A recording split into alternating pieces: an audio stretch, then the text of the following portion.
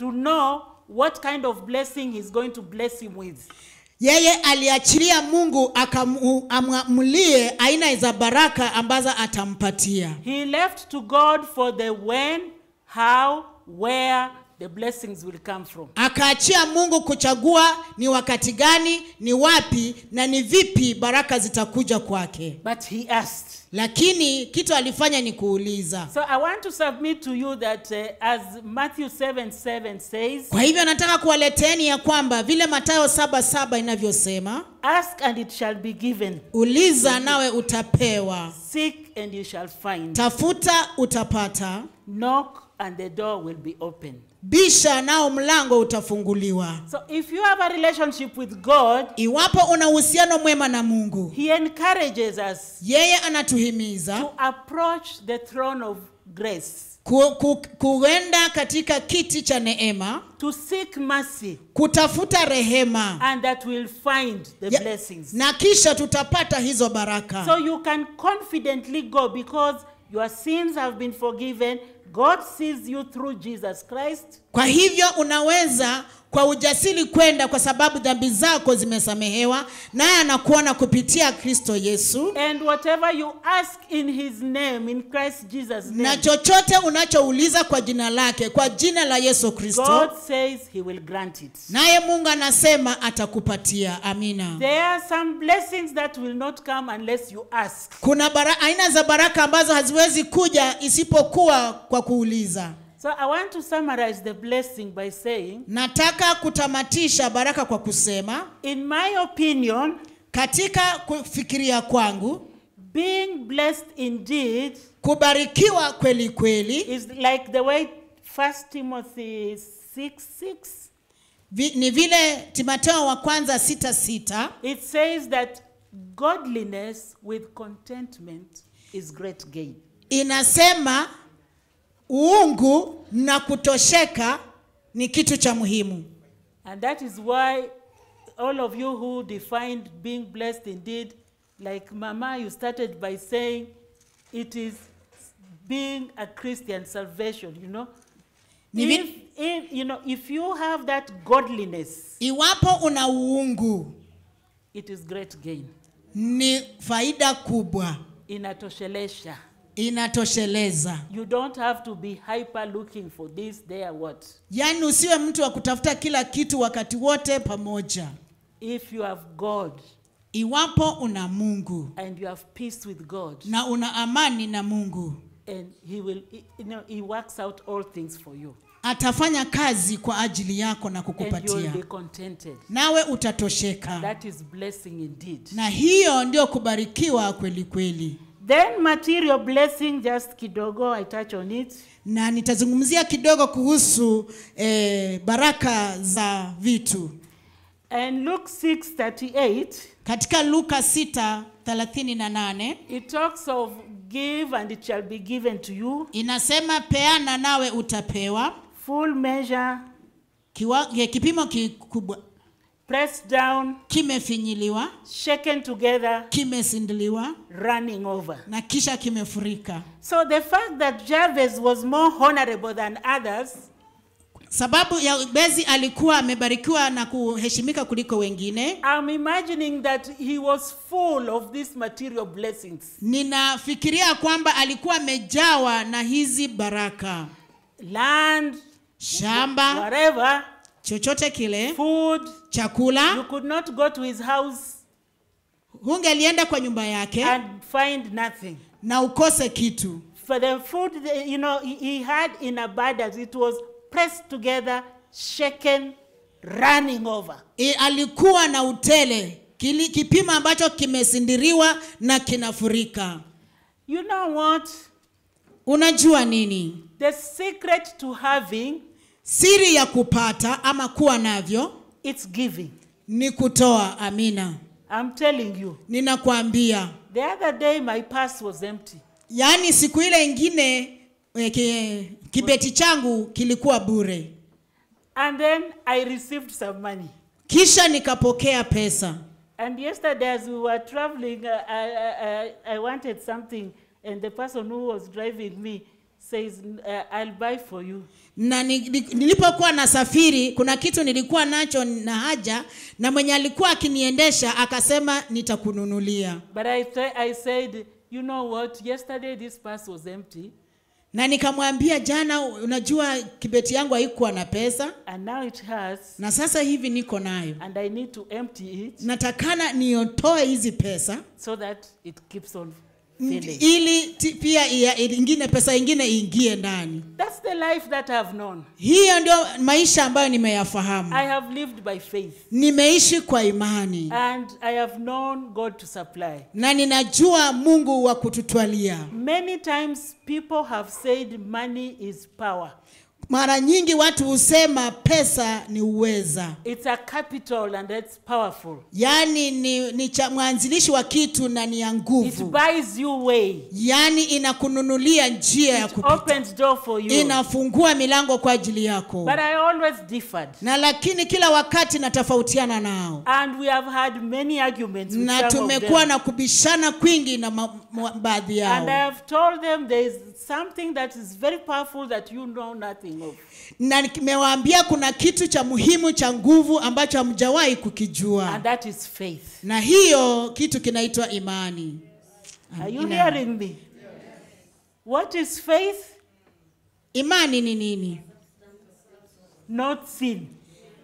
Evidence of things not seen. Amen.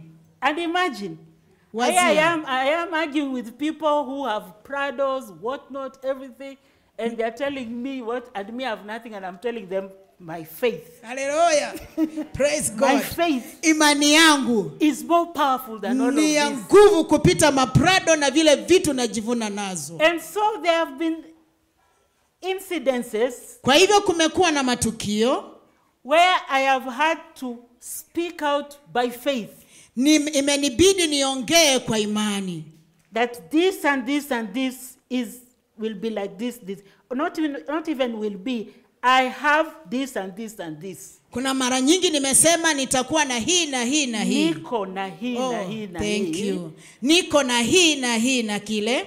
And I draw the picture. Nami ninachora taswira yake. Kabisa, and I show them I have this. Na naonyesha hakika niko na hii tayari. And one or two would keep on asking me, where is it? Can we come and see? Na mmoja watu wawili wanaweza kuniuliza iko wapi hiki kitu? Tukuje tuone. And I'll say it's there. Na mimi nasema iko. And at last, na hatimaye, I one day called them and said, come and see.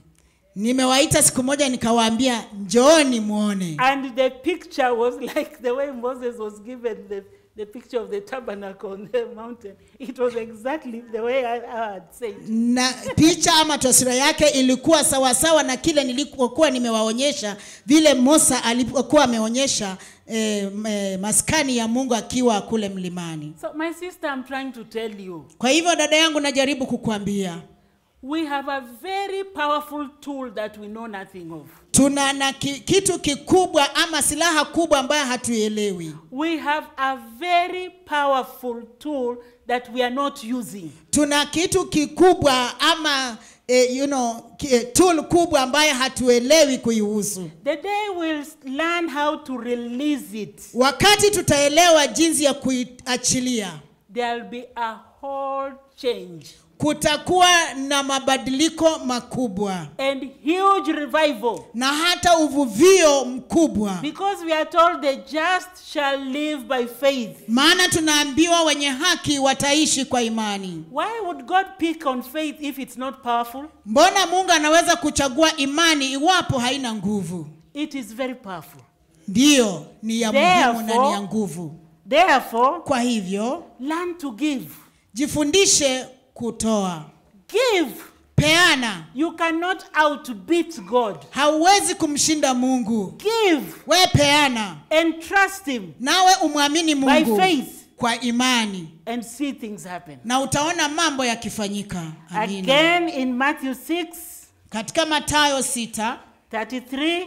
33. Seek ye first the kingdom of God Tafuteni kwanza ufalme wa and Mungu his righteousness, na haki yake, and all these things will be added unto na you. hizi vitu zote utazidishiwa. You know, this is a conclusion of a discourse Yani hii ni tamati ama mwisho wa jambo, where Jesus was telling it was like a sermon, ilikuwa kama mahubiri, and he's saying, why are you worried about what you'll eat or drink or wear? na anauliza kwa nini mna wasiwasi na kile mtakula, kuvaa na kufanya.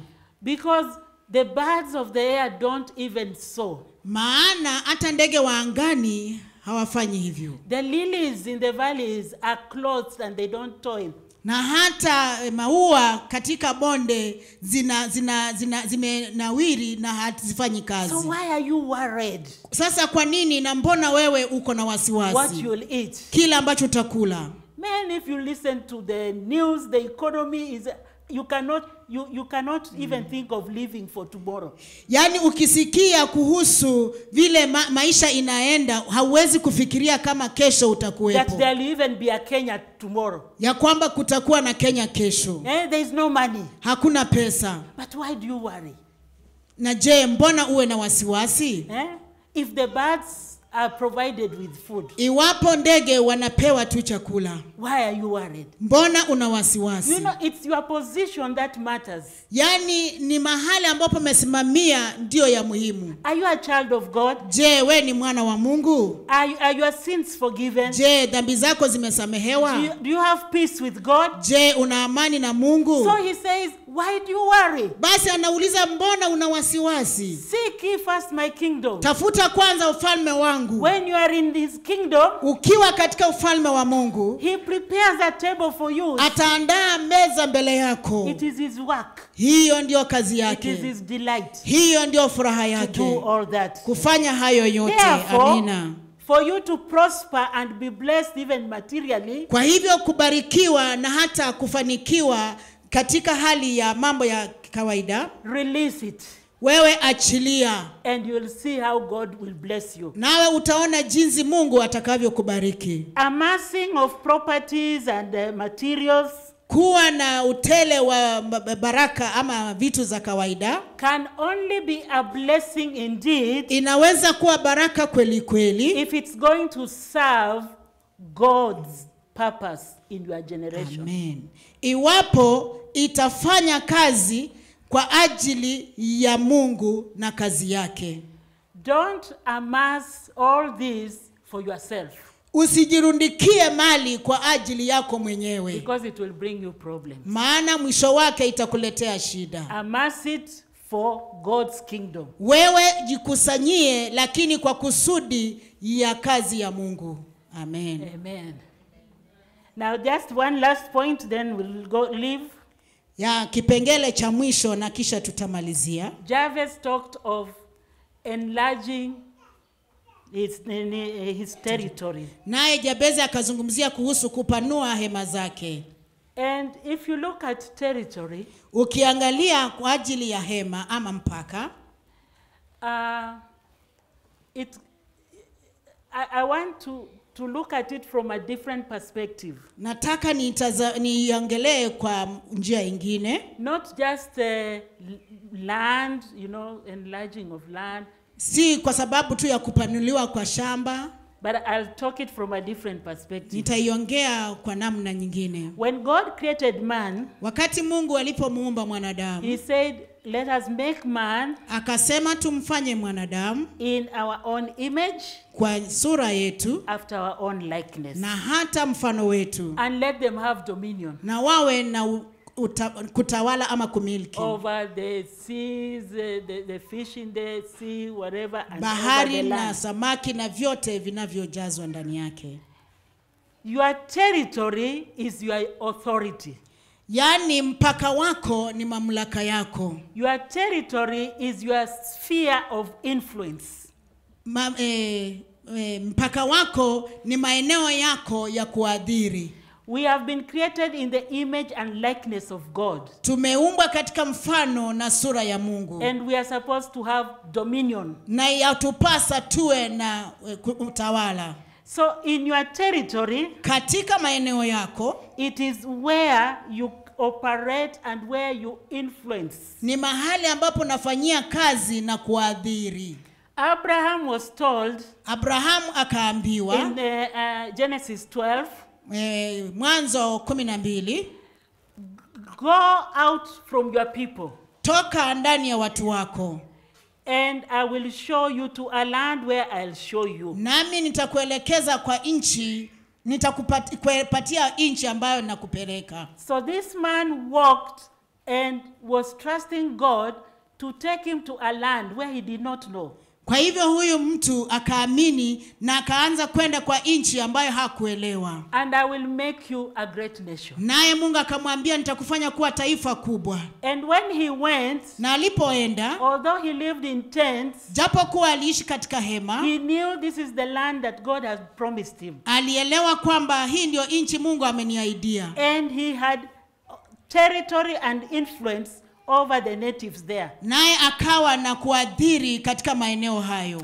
And then in Joshua, na katika kitabu cha Joshua 1 and 3, 1:3, he is encouraged and told, yeye anahimizwa na kuambiwa, I have given you every place that the sole of your feet will step. Nimekupatia kila sehemu ambao miguu zako zitakanyaga. And this meant it's an authority. Hii limaanisha ni mamlaka. How do you take up a place? Utachukuaje mahali without flexing your influence? Pasipo kuwa na uwezo wa kuadhiri. When I used to be running programs, nilipokuwa ninasimamia programs, ratiba, one of the definitions that I used to like of who a manager of management is, of what management is, mojawapo ya vitu ambayo nilipendelea kuhusu usimamizi, that it is management is the coordination of all the available resources. Yani kusimamia ni kuweka pamoja kila kitu na rasilimali za mahali hapo. And those available resources are man, na rasilimali hizo ni mtu ama watu, money, pesa, material, vitu vya kutumika, and space and all that. Na hata nafasi. You know, making decision at every stage. Yani kufanya uamuzi katika kila eneo.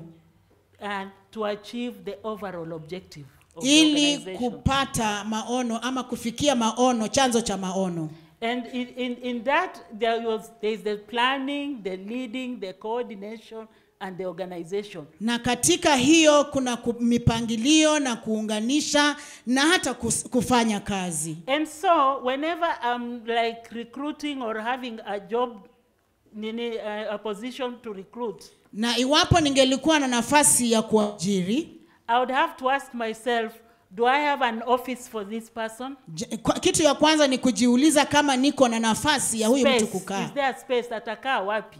Which is convenient, you know, where do they stay, at the gate or in an office or where, you know? Ni mahali gani inawafaa ama inafaa huyu mtu nataka kuajiri. And then I would put a job description. Na kisha ningelieleza kazi ya huyu mtu. He's not just coming to sit there doing nothing. Haji tu kukaa na kustarehe pale, hapana. I'm saying this is the work you are going to do. Basi ninanukuu kila ambacho atakuwa atafanya. And from this time to this time, this. Na kuweka hata wakati wa kufanya hilo jambo. And then the standards that we are agreeing upon. Na hata vipimo ambavyo tutakubaliana kwavyo. And if you don't perform well according to the standards, I'll show you. Na iwapo hautatimiza na kufikia kiwango ambacho tunataka, basi wewe utatoka. I'm saying this to say, ninasema haya kusema, we have been made in the image and likeness of God. Tumefanya katika umbo na mfano wa Mungu. And we can make a difference. Na tunaweza kufanya utofauti. If we use that dominion that we've been given. Iwapo tutatumia mamlaka ambayo tumepewa. The authority that we've been given. Mamlaka ambayo tumepewa. and you use it for the glory of God. Na kisha unaitumia kwa utukufu wa Mungu. So that systems are in place. Ili ya kwamba mifumo ziwe katika nafasi And yake. people work coordinatedly. Na watu wanafanya kazi kwa kuingiana. So that you are not doing my job at my time and so forth. Ili ya kwamba usiingilie kufanya kazi yangu kwa wakati wangu badala ya kufanya yako. So Jabez, kwa hivyo Yabezi, asked for the enlargement of his territory. aliuliza kupanuliwa kwa mipaka zake ama hema zake. And if you see, like the translation that was given by the Chaldeans translations, na kama utaona tafsiri ya Wakaldayo, they say that this scripture reads like, enlarge my borders, panua mipaka zangu, with disciples, na wanafunzi, which implies that ambayo inamaanisha Jabez's desire, Yabezi, tamanio ya Yabezi for more territory in terms of maybe land, kwa kupanuliwa kwa mipaka, huenda ikawa ni mashamba. it was not only to displace the wicked, haikukuwa ya kwamba kuwaondoa wale waovu, but it was in the furtherance of God's kingdom, lakini ilikuwa ni kwa ajili ya kupanua ufalme wa Mungu, because he wanted a place where he can have his disciples, to enlarge the disciples. Maana alitaka nafasi ya kupanua wanafunzi wake.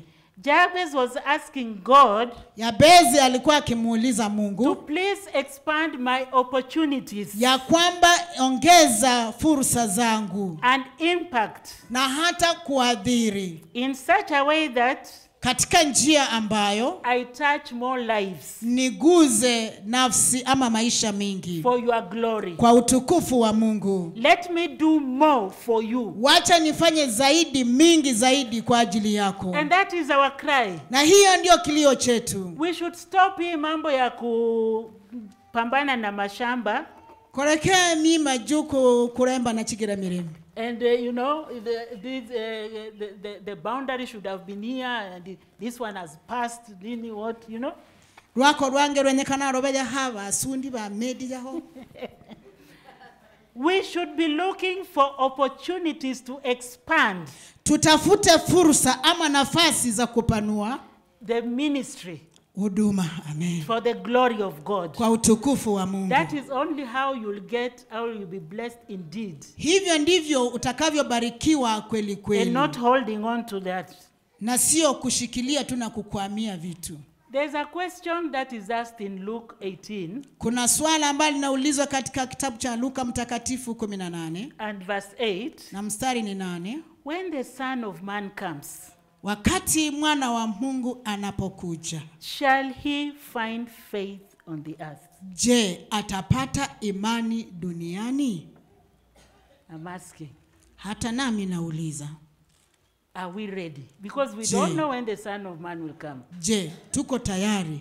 Maana hatuelewi, hatujui siku mwana wa Mungu atakaporudi. And our bishop, when he began this year, na askofu wetu alipoanza mwaka huu, he told us to occupy. Alituambia tumiliki until he comes. Hadi atakapokuja. Be busy. Uwe mtu wa shughuli. Busy in the kingdom of God. Ukifanya shughuli katika ufalme wa Mungu. Be released. Yani uwe huru. Have peace. Uwe na amani. With God. Naye Mungu. Let your standing be good with God. Wacha msimamo wako na Mungu uwe sawa sawa. Be a Christian. Uwe Mkristo. Know how to pray. Uelewe jinsi ya kuomba. And enter into the blessings of God. Na uingie katika baraka za Mungu. Where you are blessed indeed. Mahali unabarikiwa kweli kweli. Amen. Amina. Let me see by a show of hands. Nione kwa ishara ya mkono. How many of us are willing to enter into that blessing? Wangapi wana hiari ya kuingia katika hizo baraka? How many of us na wangapi wetu are going to address forgiveness? Wanaenda kukabiliana na msamaha, Address forgiveness. Yani unakabiliana na hii roho ya msamaha. So that you are blessed indeed. Ili ya kwamba ubarikiwe kweli kweli. Amen. Amina. I want to invite, I saw Bishop Sabatia. Niliona askofu akiingia. Come and close for us, Bishop. Tunasihi baba askofu aje kutamatisha. Tupigie Yesu makofi, encourage him as he comes. Na nipiga makofi, piga makofi, piga makofi, piga makofi.